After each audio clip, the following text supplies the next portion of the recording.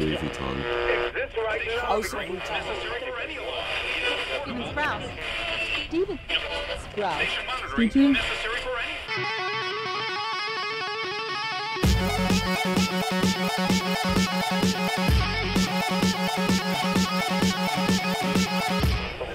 Rock and roll.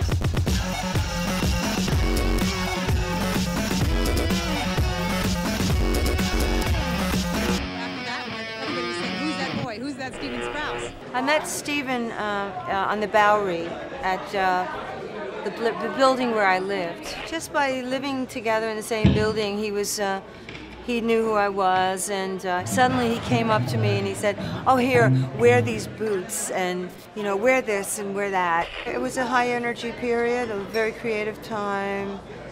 There was no money involved. I think that maybe was part of the excitement of it. I think in a way it was a smaller world then, and there was much more interaction between different fields. All the photographers, all the fashion people, all the artists, all the musicians, actors, everybody sort of all hung out together.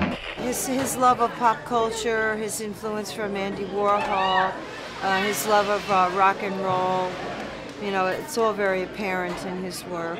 It was very downtown, very young, very youthful, very rock and roll, very counterculture. His line of clothing over the years has become very collectible. People that have it from years past, adore it and still wear it. It's timeless in a way.